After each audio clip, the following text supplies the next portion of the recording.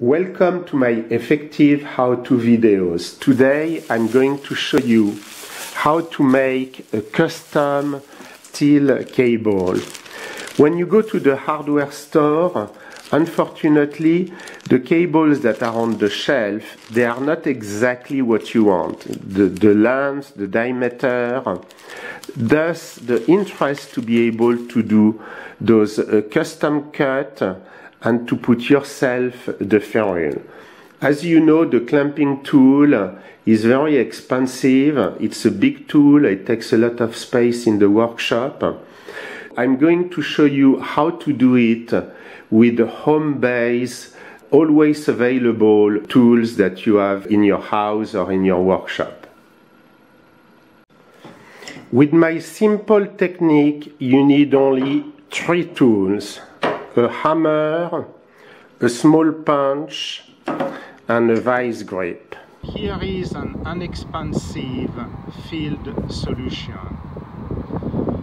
I use this grip and I put the clamp inside the grip at the bottom so that it's able to rest on a concrete piece. Here is a brick. And actually what I am going to do is that I'm going with the hammer to punch 2 or 3 holes based on the specification. This one is a 1/4 inch, so they say about 3 holes punch need to be done. As you can see, it's very easy. So you punch with the hammer, and it needs to be at the bottom of the grip so that it rests on the concrete grip. At the end, you can see that you are getting a very nice grip.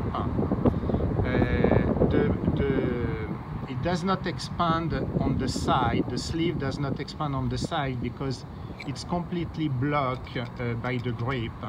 But the punch, and you do the punches on both sides. So here you see, they say that it's between 2 and 3. So I put 2 on one side. Here we go.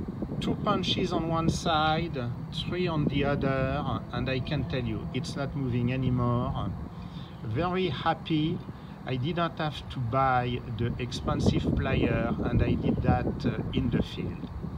If you have any questions, please ask them through the comment section below this video.